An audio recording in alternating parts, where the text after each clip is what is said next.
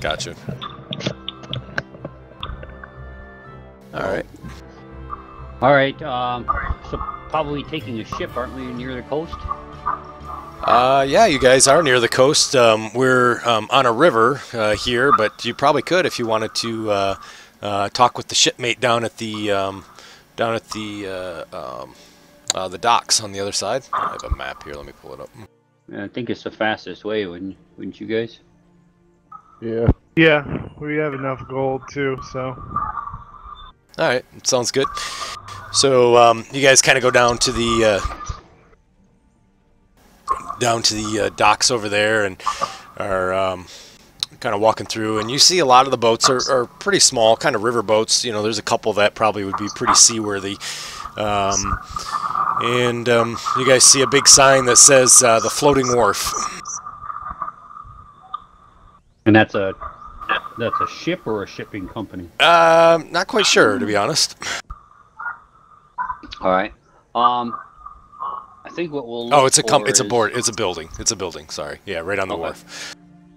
Okay. I'll meander in there and see about what they know about ships that are running north. North? I think it's north up there to Waterdeep. Yep, it's north. You're right. In the next whatever, and what they whether they'll be taking passengers. Sounds good.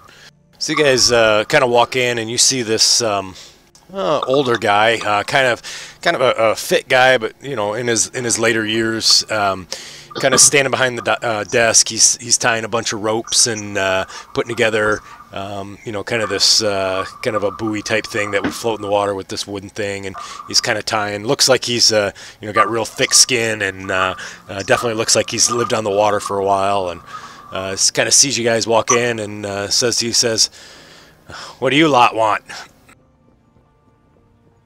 We're looking for some passage north to Waterdeep. Trying to find out some information on when we can find one that we can board on and go up there. Preferably, travel I would imagine it would be faster than on land.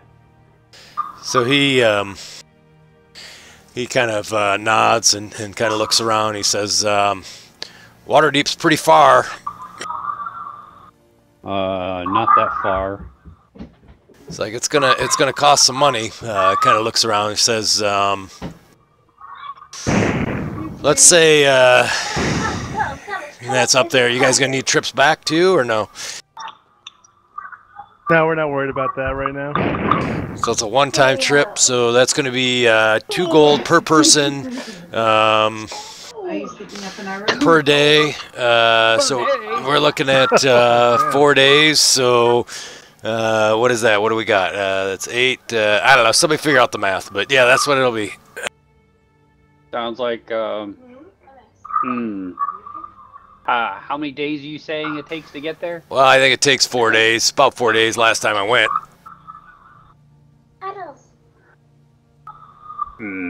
How about we make a deal here? All right. We're talking 2 times 4 is 8 times 4 is 16. It's 2 gold a day for the little lizard guy too. That's the deal that we won't deal, because we'll be feeding him and he'll be he's protected. So for 16 we'll take the deal. He kind of stands up and he shakes your hand, and I'm more than happy to help you fish and we'll protect the ship as well. He's like, all right, sounds good. He says, my ship's name's Harkness, and it'll carry. Let's see, kind of 1, 2, kind of counts. Oh yeah, plenty of room. We got lots of room. So it's in the back if you guys want to load up your gear. You don't have anything else, do you? Can't take your horses. Sorry. If you got any. What kind of ship is this that you're looking at? It's taking up north there. It's a beauty ship. It's a beauty. It's a sailboat. It's got a sail on it. A sailboat with a sail. How about I go look and see if I can find a larger ship with a few more mates aboard that make the better speed than you can having a rest during the night, and you're the only one that can manage the ship. Sure. Yeah. So Durskin kind of shrugs his shoulder and goes back to tying a rope. He's like, "All right, good luck." All right. We'll go looking around and see what kind of ships are out there at the dock, and try and gather some information on information on what might be traveling to the north. Sure. So you guys kind of go out there, and unfortunately, you know, the Daggerford doesn't have much travel anymore, and you guys kind of look around and you see two boats that are essentially in the harbor.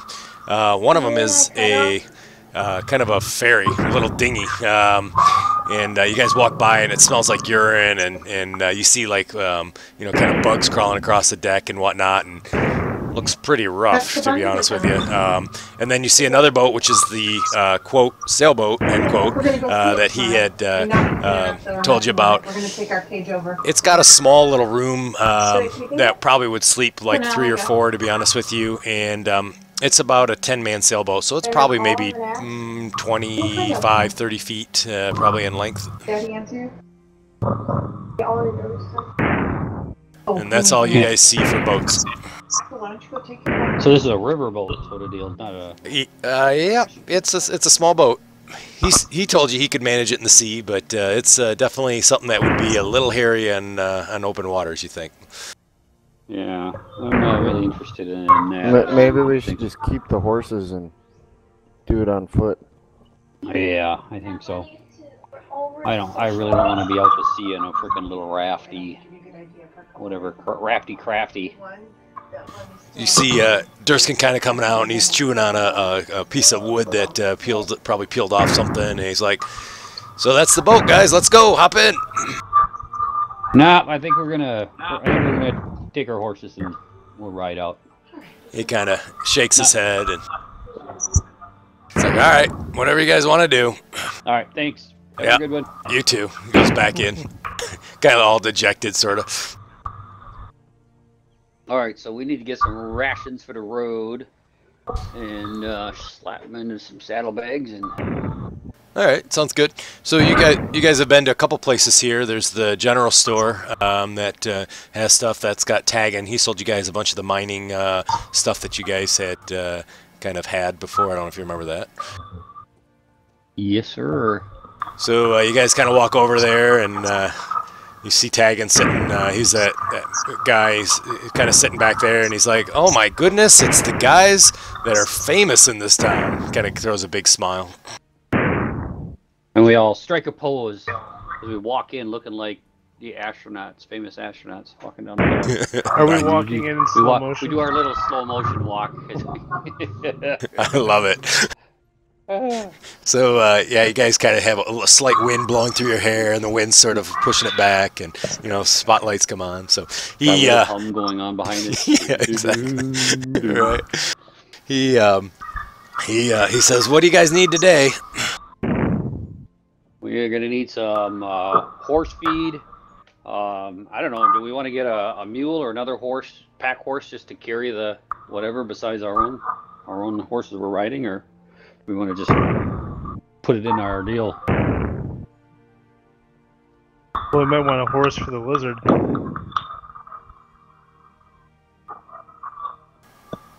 Well, he can't ride that thing? What was that, Car Nate? runs faster than the horse. Oh, there you go. So he'll run faster than the horse. Okay. Oh, so you do ride him or whatever? No, he's Oh. smaller. He's a dog size. Okay. Yeah, he's a small creature. Sorry, guys. He's not huge.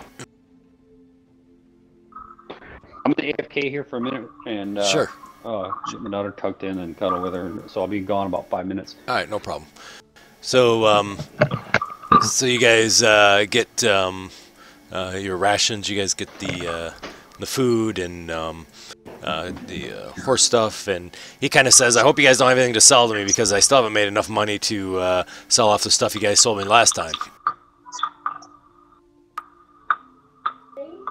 No, we're heading to a bigger town so we can sell there. So he kind of smiles and sort of politely shakes his head and kind of holds up his hands and says, "Your business is your business." Kind of says with a smile. He's like, I don't want to know anything about it. So he gets you guys the stuff and kind of some rations. How much rations do you guys want for the week? Just a week or? Yeah, a week's worth for each, I guess. Okay. Sounds good. So you guys get a week's worth of rations and horse trail. I'll just take it out of the money that you guys have here. So that'll be, yeah, that's good. That take it out of the inventory thing.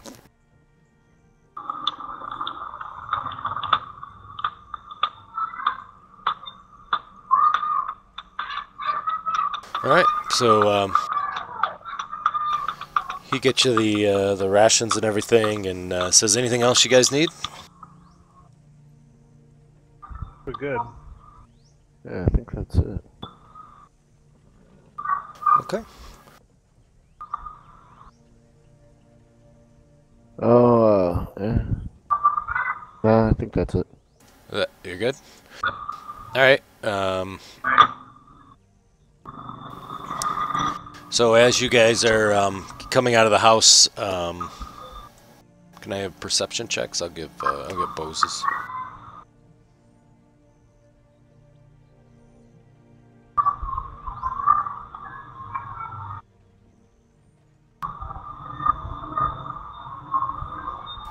Get those out of the way, Cormer. Yeah, every time. Oh man, you too, Bataner. Jeez.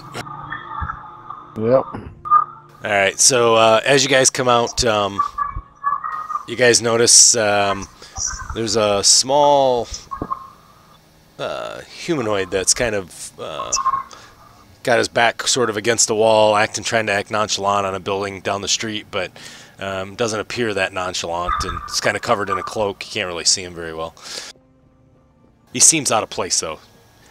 Like, not a very good thief type of thing.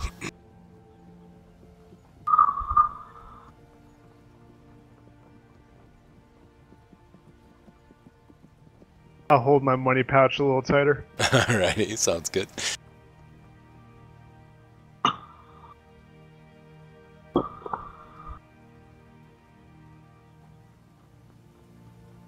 So you guys want to head down to start on your way over to Waterdeep? Yeah. Yeah. Keep an eye on that little dude, I guess. Alrighty. Sure. So you guys kind of head over to get your horses and stuff from the observatory, and you guys notice that he kind of trails behind you, sort of acting nonchalant, kind of kicking rocks and stuff, and but definitely follows you up to the road going up to the observatory, that little road, but just kind of keeps watching you guys. Definitely seems out of place.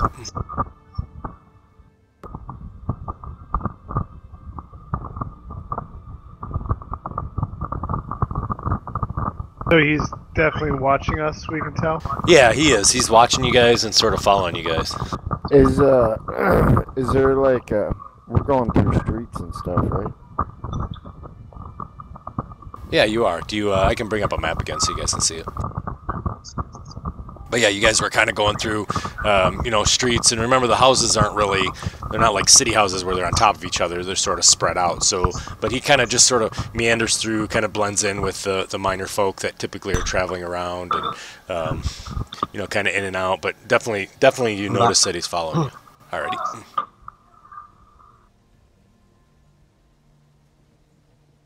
Who's following? The thief guy? Yeah, he's kind of following behind you guys, keeping his distance, but definitely looks like he's watching you guys.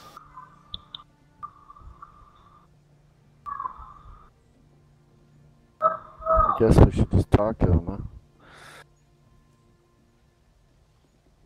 Sure.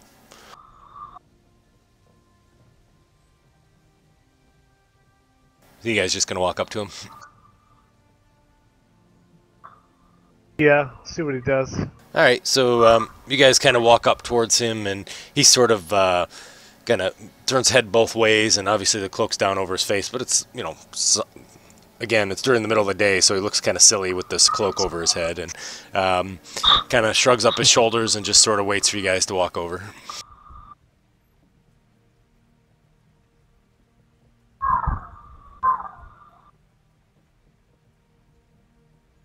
All right. Well, we'll walk over, I guess.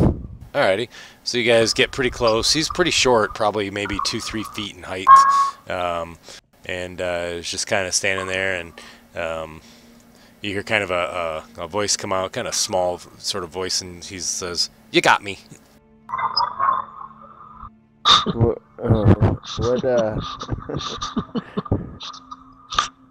What are you doing, little guy, running around in your mom's bed sheet? He kind of looks over at you, and he says, "Tanner, you been tipping the flask?" Is that Tom? It's Tom. He throws back his cloak, and you guys see sort of a blue little I knew it was Tom. blue little dude kind of standing there. He smiles and smirks, and says, he's like, "What are you guys doing? What are you up to?" Hey, Tom. I can't remember. Did this guy hose us last time or not? Because we told him not to tell on us, and I can't remember if he. Told us about the bounty on our heads, if I remember right. Yeah, he did. Yep, he was sent by Zalandra from the Emporium. Oh, okay. You got any messages for us, Tom? So Tom's like, I don't have any messages, but I wanted to let you guys know that the bounty's still on your guys' head. Oh, okay, thanks. Has it increased at all? He kind of looks around and he says, well, now that Schmenk is in the clink and Raglan's gone, it's actually gone down. What? Alright, so let me tell you what we've been up to, you know. Worms and undead and all this other stuff. You need to talk to these guys and get that thing raised again. So his eyes get really big as you tell him about these worms and whatnot, and he's kind of like, have you seen these worms recently? And he's kind of like checking in underneath his arms and everything, kind of looking for worms. Not in the last day or two. He kind of puts out a big sigh and sort of rubs his arm across his forehead and like, whew. He's like, all right, good. He's like, what do I do to get these guys to get rid of the worms? I mean, do I take a potion? Sorry, it took me a minute. I had to find the picture. You gotta get cured by divine energy, but we haven't actually cured anybody. Once you got him, you got him. He kind of starts looking all nervous again and whatnot, and finally he's like, oh boy, I hope I don't ever get him. So he's like, you'll take care of me, right, Tanner? Yeah. I'll smite into the Neverland if you get him. Hey, I was joking about the bounty. Can you not tell anybody you saw us? He's like, oh, sure. He kind of winks at you and sort of taps your shoulder like with his elbow. He's like, oh, yeah, no problem, Tanner. No problem, Tanner. I'll check my coin purse. So you notice that his hand was sort of slipping into your coin purse. Silly Tom. So he kind of looks over and he's like, oh, Core's back. Core, you look different. Oh, that's a new friend. I'm not Core.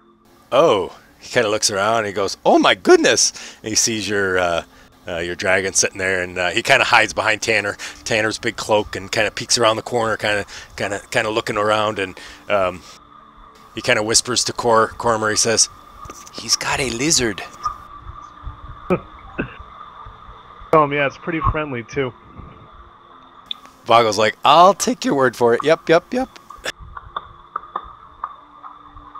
He's like, all right, well, I got to get to the Emporium. I got works to do. I got to make lots of money.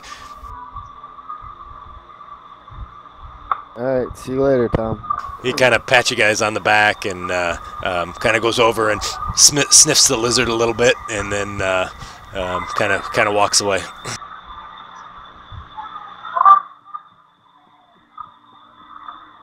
Guess we'll head back on the road. Alrighty. So how do you guys want to Who was do? that guy? Oh yeah, sorry. Oh, he does like tricks and acrobatic stuff at the Emporium. He's like entertainment. I see.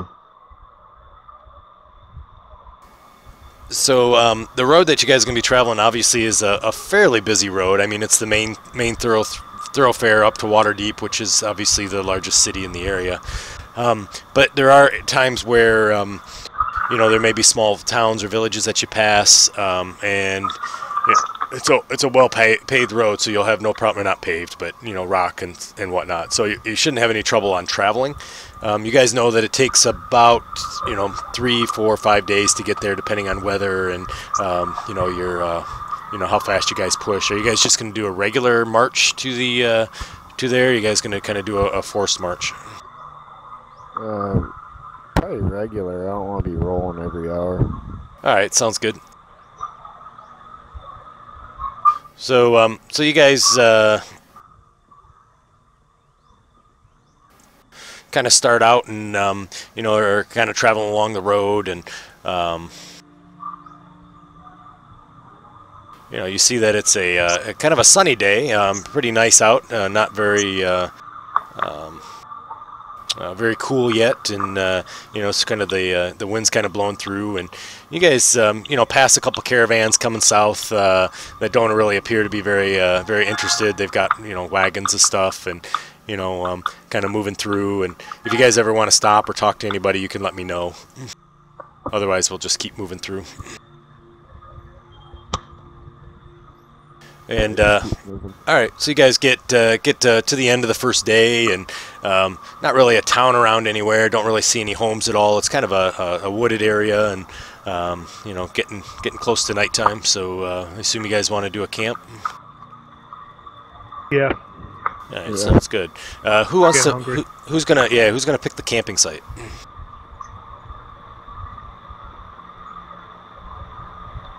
I suppose I would. Alrighty, that sounds very appropriate. Can you go ahead and give me a survival check, Razak? Just a sec. Sure, no problem. It'll give me a second to get stuff here. Perfect. So you find a nice little copse of trees that's over on the side. It actually seems to be kind of tucked away from the road, and kind of sort of over a hill and kind of underneath the knell, just enough where you guys can kind of see over the hill and see the road, and hear things, but far enough away that you think that nobody will be able to find you.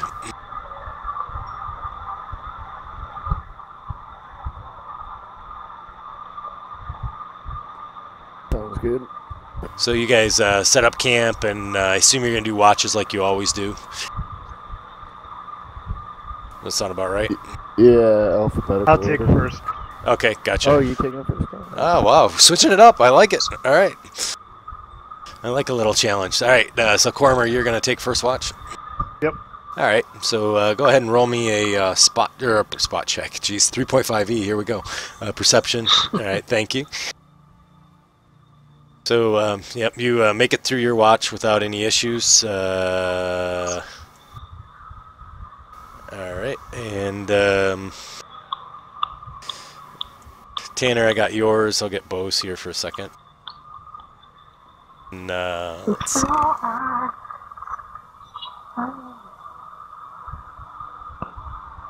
I meant to roll it in the tower. I forgot to roll in the tower too.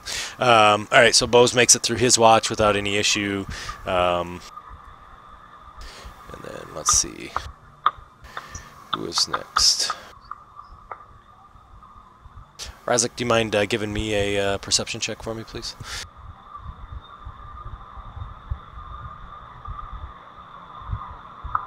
Thank you. And so you guys kind of get throughout the night without any issues. Kind of wake up, and it's unfortunately kind of a gray and rainy type of day today. It just started raining just before you guys woke up.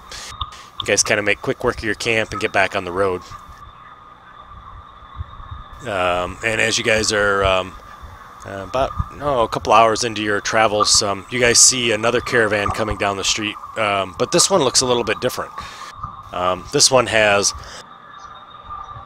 2 wagons that are in it. Typically, you've only seen one, and you see 4 guys, 4 short gentlemen. They appear small humanoids on horses, kind of surrounding the wagons, and the wagons are covered.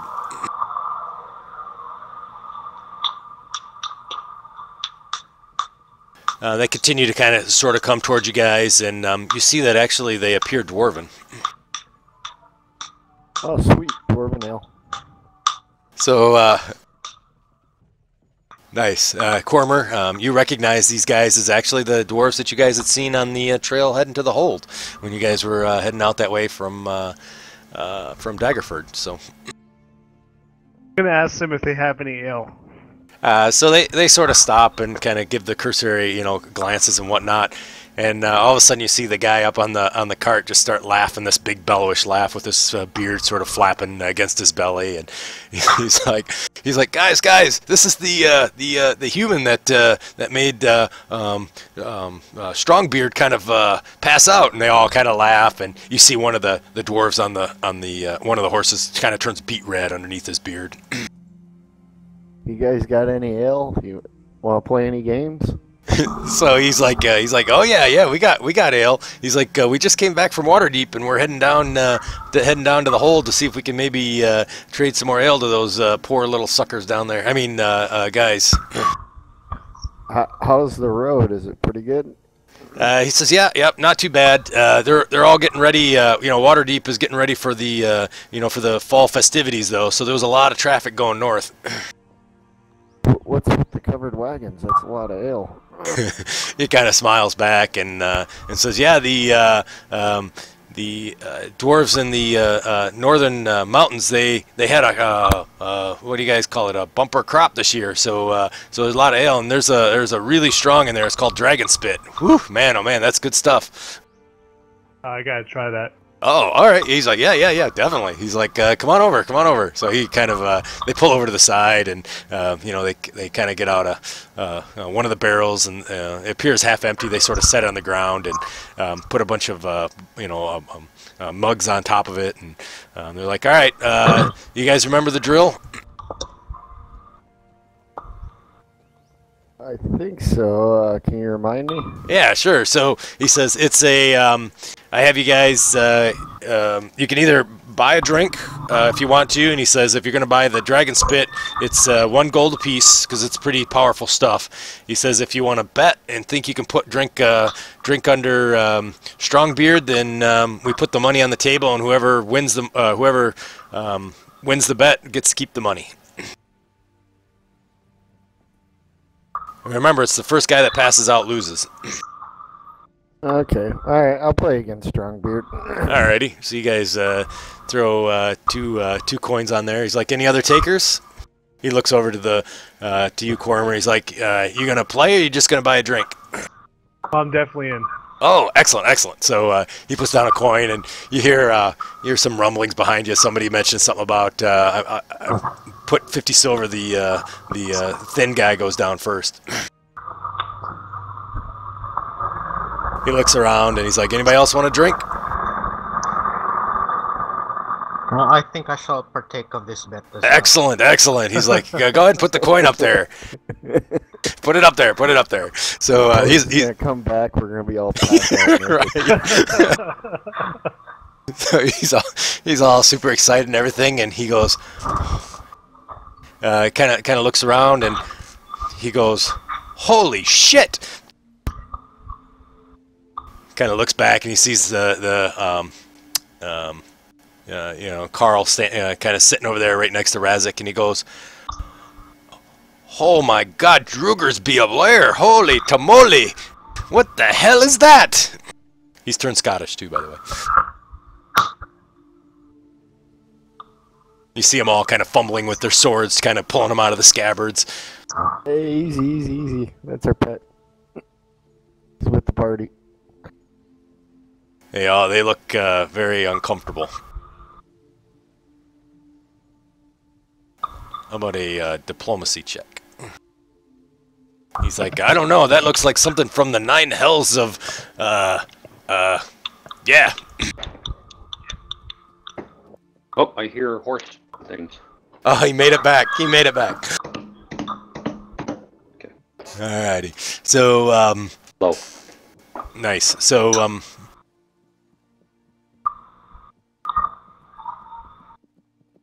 right. So they get kind of calmed down.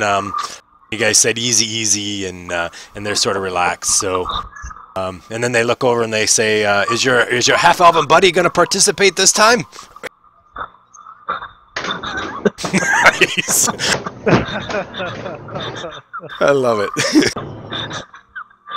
So the Carl kind of goes over and snuggles up next to one of the dwarfs, and he looks uncomfortable initially, but then he's like, "Hey, it's friendly." Hey, it's Mr. Blue. Yeah, You yeah. got higher charisma than I do. He does, yeah. So you guys want to get bows caught up real quick here? Tom told us that there's still a bounty out for us. We ran into him. He was hanging out in a bed sheet trying to be stealthy. And I'll be right back. we ran into the same dwarves that we had the drinking game with last time. And then me, Razik, and Cormer are going to try to drink the dwarf under the table again. And Carl, too. Okay. Oh, yeah, and Carl. I'm back, sorry. Did our little friend leave, or is he still malingering around with us here? He left. He went back to the Emporium. Mr. Razor Teeth. Why don't you guys all give me perception checks just to make sure that he's not following you?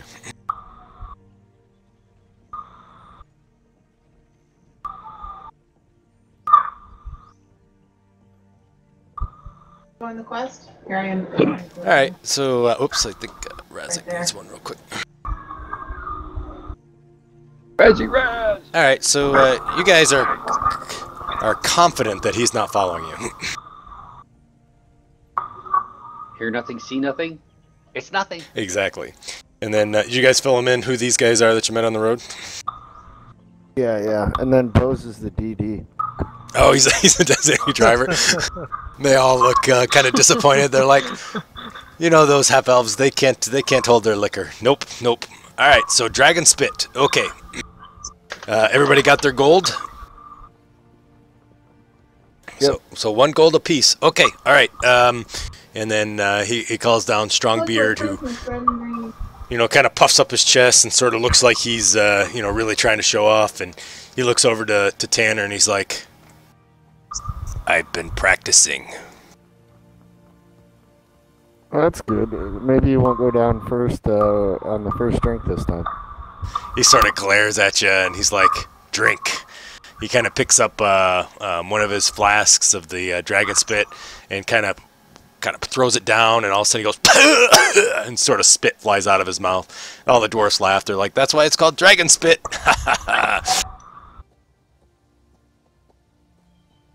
All right, so I need a fortitude check, and why don't we go ahead and you can go ahead and roll that on the thing here.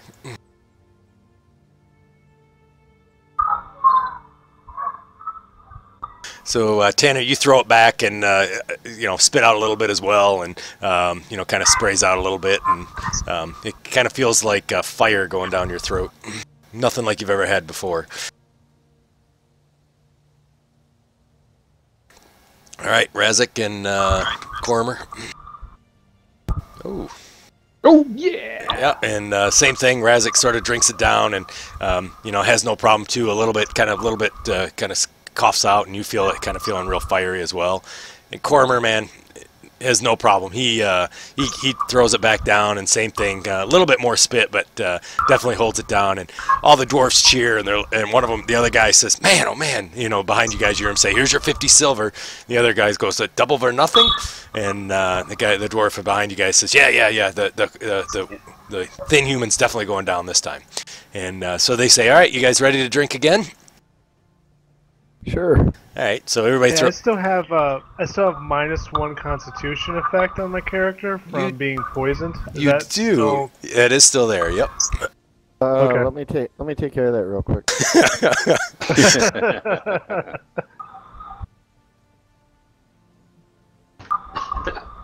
The dwarves kind of look. They go, "No cheating, cleric. No cheating. You're cheating." I just gotta fix him up a little bit. He got hurt by some undead. You hear one of them in the back going, "Foul! Foul! He's just like the drow. Foul!" Oh.